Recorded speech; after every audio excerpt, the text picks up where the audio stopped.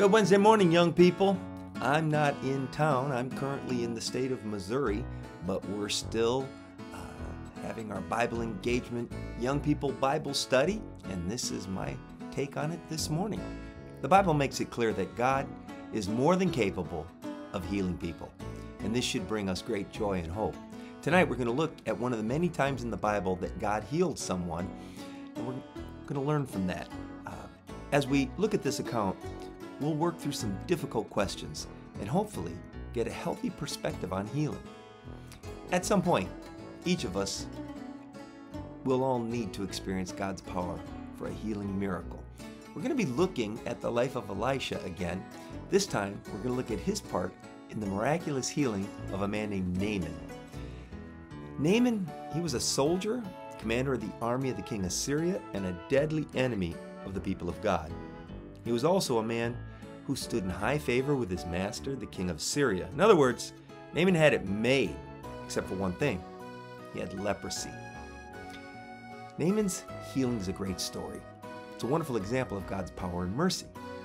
But it would never have happened without the courage of an unknown slave girl who spoke a word of testimony to God. I'd like to camp out there for a while, but in the interest of time, let's just move on. Naaman goes off. He eventually gets in touch with the prophet Elisha, and Elisha says, "Go wash yourself and be clean." This message offended Naaman. Despite his awful disease, Naaman, he had ego, big ego, and it was bruised. I mean, he expected Elisha to do more than just tell him to go take a bath.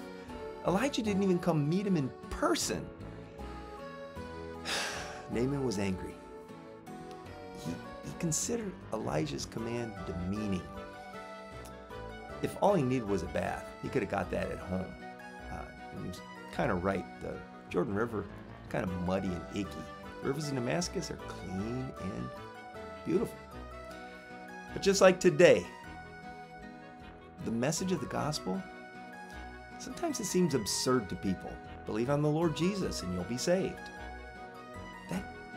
That comes from another world to those who belong to this world. And they'll never understand or accept it unless God opens their minds and hearts to receive it.